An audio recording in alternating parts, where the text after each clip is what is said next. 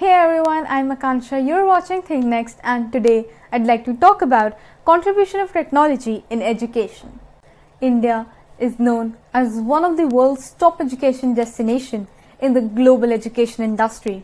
It may not be the early adopters of technology in the education sector, but there has been growth in the use of technology for learning. There are different ways technology can be used to bring about reformation in the Indian education system. Some of them are distance education.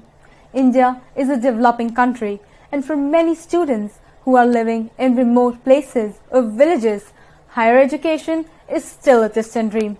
In such instances, technology-enabled distance education can help them to complete their studies and upgrade their skills. Online learning management system.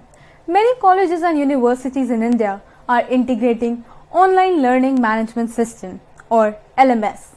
Students can remotely log in to access course material and attend live classes. Because of this technology, education is becoming more and more flexible and accessible.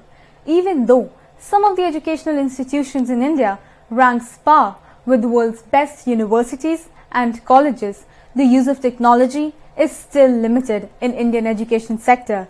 With its population of 1.2 billion people, the scope for technology-based learning can surpass that of many developed and developing nations. Thank you.